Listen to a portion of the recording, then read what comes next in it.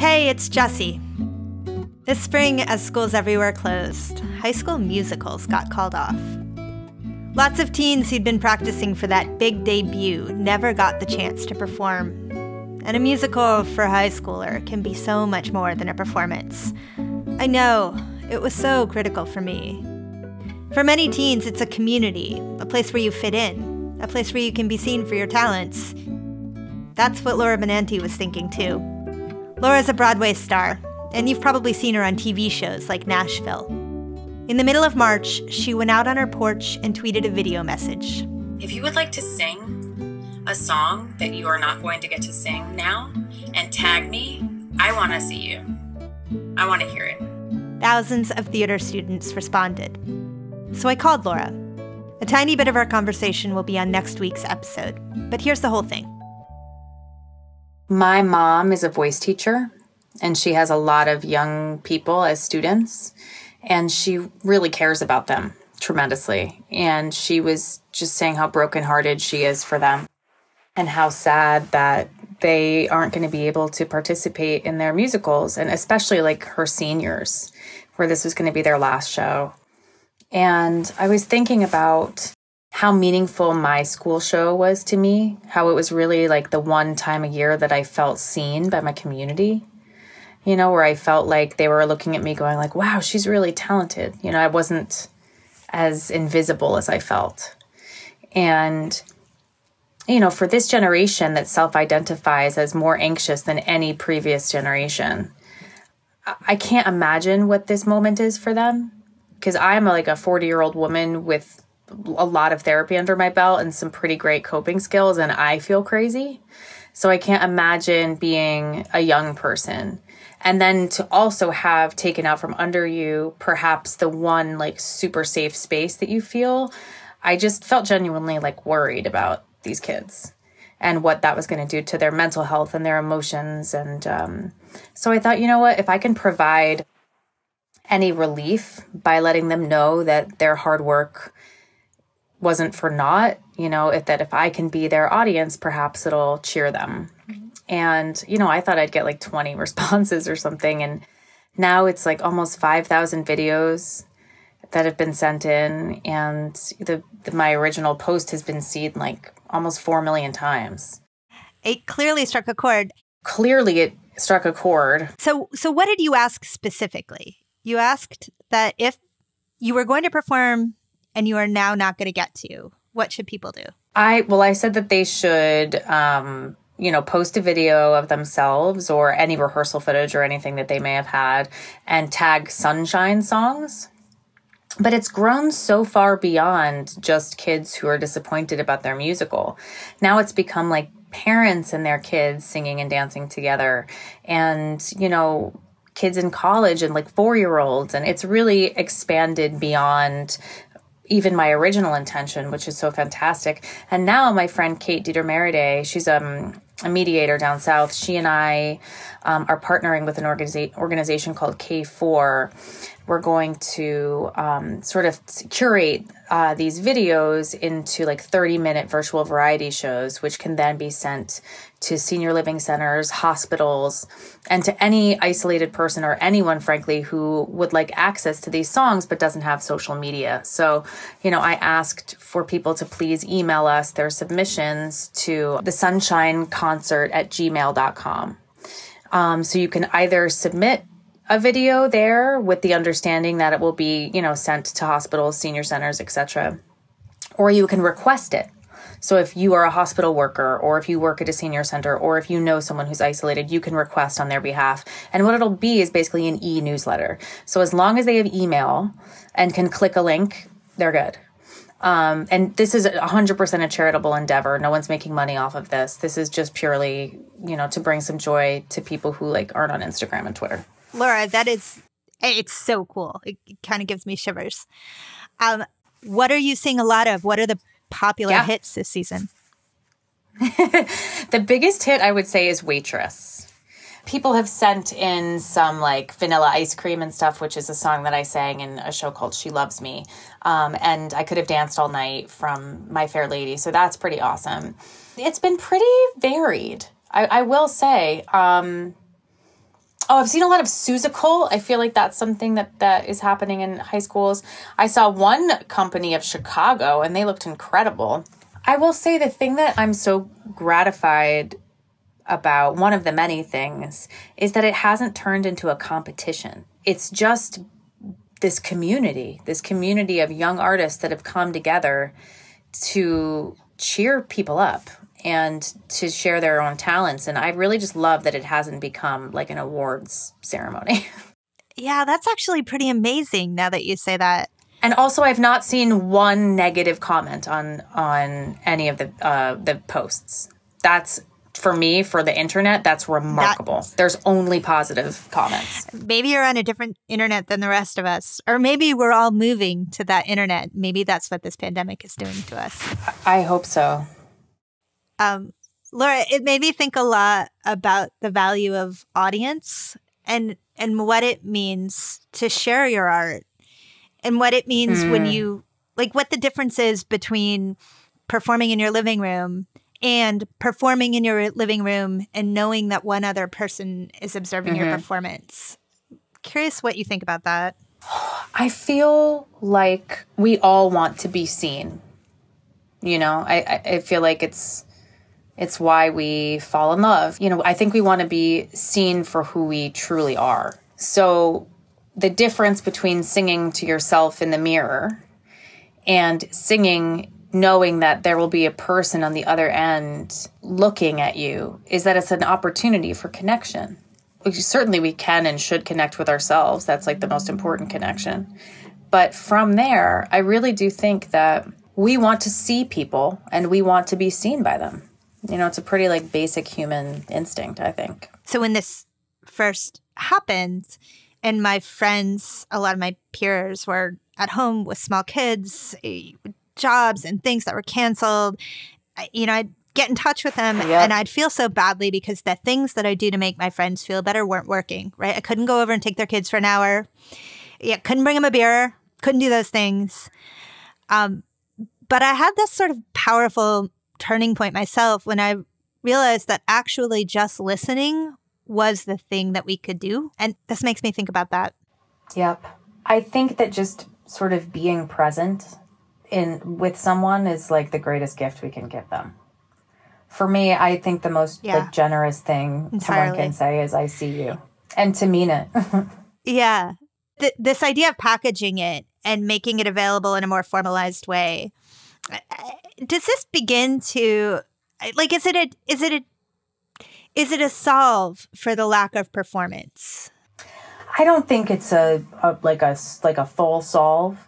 And a lot of these senior centers have like TV stations. And so if, you know, they can run 30 minutes of young people singing beautifully, like I just don't see how that could be harmful in any way. I feel like it could be really, really helpful in feeling a sense of connectivity. So I worry about isolated seniors and, you know, obviously like pediatric units, kids in hospitals. And then anyone else who happens to be isolated who isn't on Twitter and Instagram, which is a lot of people. My friend Kate and I were talking about, like, what can we do to be of service? This is a way that I can be of service. I don't think that digital performance can ever replace live performance. It's like our most ancient art form. You know, we've been passing stories down from generation to generation since, you know, we started walking on two legs. And so for me, theater will always be sort of ancient in that way, in a way that feels like necessary. But I think during this time that is just a global emergency, I think we're seeing this desire for interconnection. And I think the best way we can facilitate that right now is using the tools that we have, you know, the internet. I like this idea of being of service too, because I think this is coming only from my own head, but I just have this gut sense that the way that we feel less lonely and the way that we feel connected is by acting in service to each other. And so I 100% agree. Yep. It's what we have. It's what we can do. And when you give somebody the opportunity to be an audience, maybe you're giving them as much as when you give them the opportunity to perform. I think that's true. I think that's absolutely true, because I feel that participation when I'm, in a live theater with the audience. Like, they are just as important as we are.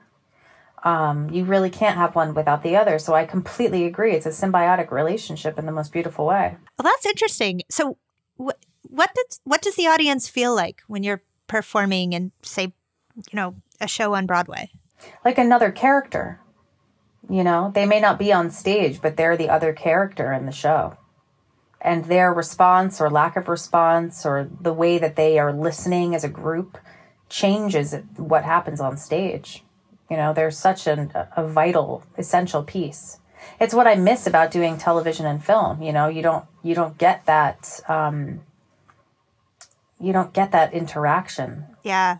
In the way that you do in theater. Yeah, I totally hear you. On social, one of the things that makes social work is that when people have absorbed a performance, they can react to it and they can share that reaction back. Is there some way to do that with the larger format? I think in terms of this sort of public service that the people who are submitting their performances to our email address, that public service, I think, is just putting it out there, knowing that it's going to cheer some people who really need it. Yeah, and that it definitely will. I'm really inspired by what Laura is doing with Sunshine Songs. Of course, she also had a number of her own projects coming out this spring. So I have an album coming out in June that was always meant to come out in June, and I have a single coming out April 14th that was always meant to come out. And this is a very weird time, I think. Weird and sort of helpful to be creating content during this time, because I think there's a real need for it, but there's also something strange about it, for me, at least. So what was the plan for releasing the single and the album before the pandemic? And how is this going to change what you do? Well, I'm not going to be able to tour to support it until, who knows when. So that's the biggest piece. But for me, asking people to buy anything right now feels kind of creepy. Yeah. Which is why I'm donating all of my proceeds from the single to Food Corps. Then they're working to make sure that kids who rely on school for the majority of their nutrition are still being fed. So that's changed. I would have just dropped the single and that would be that. And I would have made, like a professional music video and hope, be doing all of the, going on all the talk shows and stuff. Yep. But now, I'm putting out the single, but I'm donating the proceeds. I'm putting together a music video, but it's like an at-home style music video featuring how we're sort of dealing with all this stuff. Yeah. And I'm not going to be able to tour, but it's been tricky. I was supposed to be shooting a pilot right now. I'm on that show Younger. Yeah. I was supposed to do another television job in the summer. All of my concerts have been rescheduled for later in the year. My friend Kate and I have a book still that's coming out called M is for Mama and also Merlot. That's a board book, like a comedic board book for moms. I think I could use that one. So it's actually, that's something that I'm happy to be telling people about right now, because look, Mother's Day is still happening. People are still having babies, and more than ever, we need a good laugh. So that's really true. It's available for pre-order now, and then but yeah, it's a really tricky time. So I'm really, just like you said, just trying to be of service right now as much as I can. Laura, that's so many creative things that you had up in the air, things that you were in the process of creating that you've had to put a pause on, things that you plan to release in the world that are going to be released differently. How has the arc of your feelings been about that? I'm pretty, I think, like everyone, disappointed and scared. I really would like for these television jobs to happen because I really love all of them. I'd love to be able to do my concerts because I love to perform, and also it's how I make my living. It's pretty scary to have zero income for the foreseeable future. You know, everything just feels more precarious. But when I lean into like the light of it all, I try to remind myself that this is actively working my mindfulness practice. So being mindful and present is a challenge, and this is a time to practice that. Mm-hmm. Do you have things that you do every day to feel okay right now? I've been exercising every day in some capacity, even if it's just dancing with my toddler, and trying to meditate every day. And then I've been going to bed like super early. Like basically when my daughter goes to bed, I go to bed because she gets up really early, and I find that I'm needing more sleep right now. Yeah. I think it's to process like this feeling of grief, you know, and fear.